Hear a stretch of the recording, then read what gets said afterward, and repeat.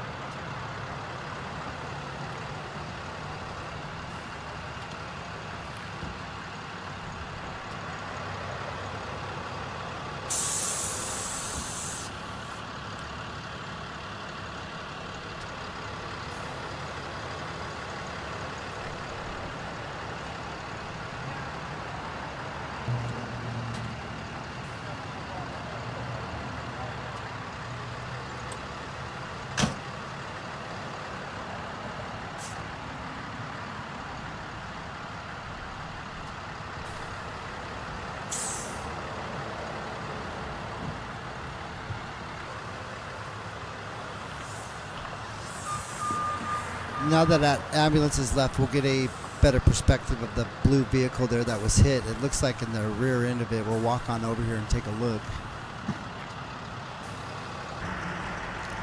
So as you can see here, the back bumper, it's kind of dark, but the back bumper is laying on the ground there. So there was some significant damage to the back of that vehicle.